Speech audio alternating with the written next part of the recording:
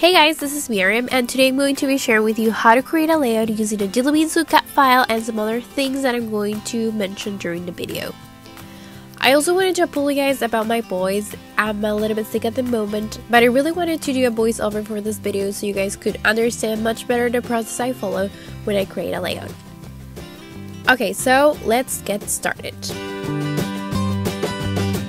I started by cutting 6 of these really cute heart banners using my Zula Cameo.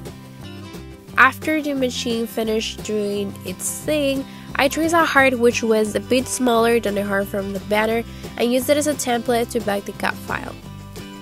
I cut out lots of hearts from different pattern papers and also some from vellum paper.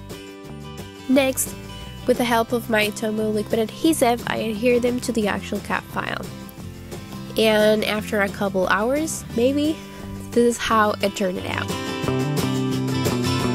I wasn't really sure which paper to use as my background, so after looking through some options, I decided in this one from the You Make Me So Happy collection, which is called Green Chart. Even though I really liked that paper, I wanted to keep the attention to the heart banners I backed earlier, so I whitewashed the paper with white gesso from Winsor & Newton just to tone down it a little bit.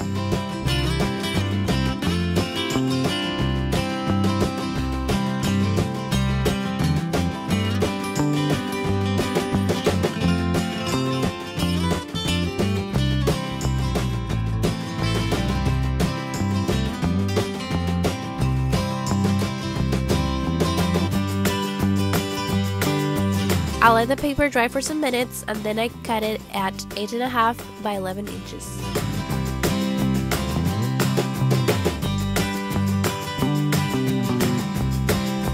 To adhere the heart banners to the background, I used foam squares. This took me some time, but I just love the dimension that it adds to my page.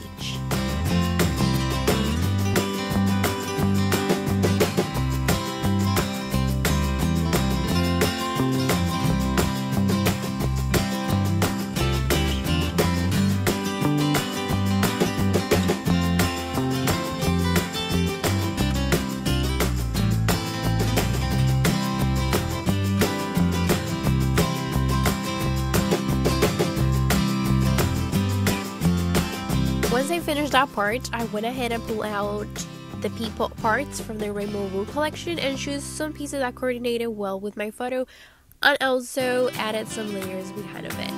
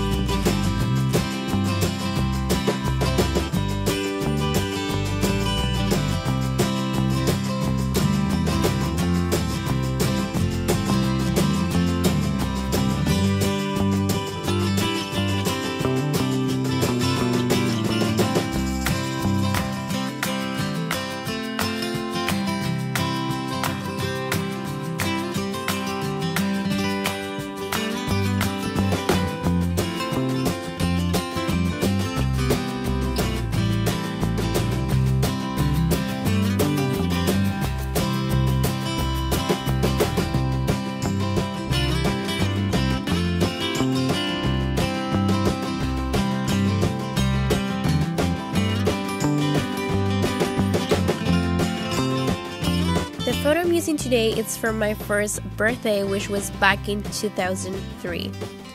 I don't remember any of it, but I asked my mom and my dad about what happened that day, so I could include that information in my journaling. I love documenting the story behind each of my photos, so the journaling is something that you will always find in my layouts.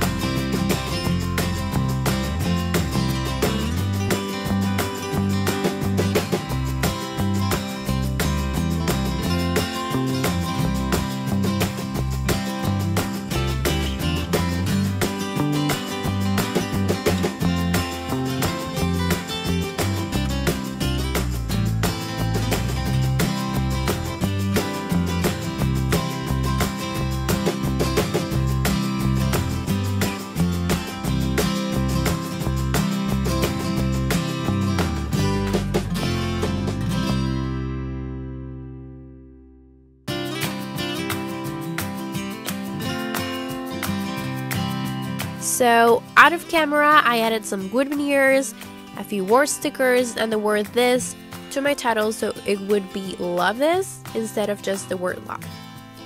If you're interested in the products I used today, they're listed in the blog post, which is linked down below. Thanks so much for watching today's video. If you like it, please give it a thumbs up and be sure to hit the subscribe button down below and ring that little bell so you don't miss any new videos. Have a great day. Bye!